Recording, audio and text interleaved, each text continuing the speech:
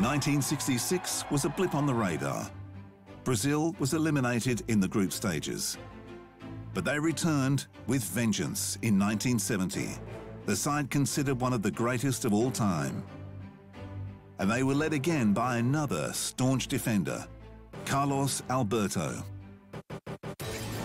Alberto, with just shy of 800 career caps, won 20 trophies during stints in Brazil and the United States, becoming one of the best defenders of all time. A measure of his talent and leadership, Alberto made the FIFA World Cup All-Star team, as his Brazilians thumped Italy 4-1 in the final. Pelé scored first, and perhaps sensing he had overshadowed his captains on previous occasions, fed a pass to Alberto in the dying minutes, who delivered one of the tournament's most celebrated goals.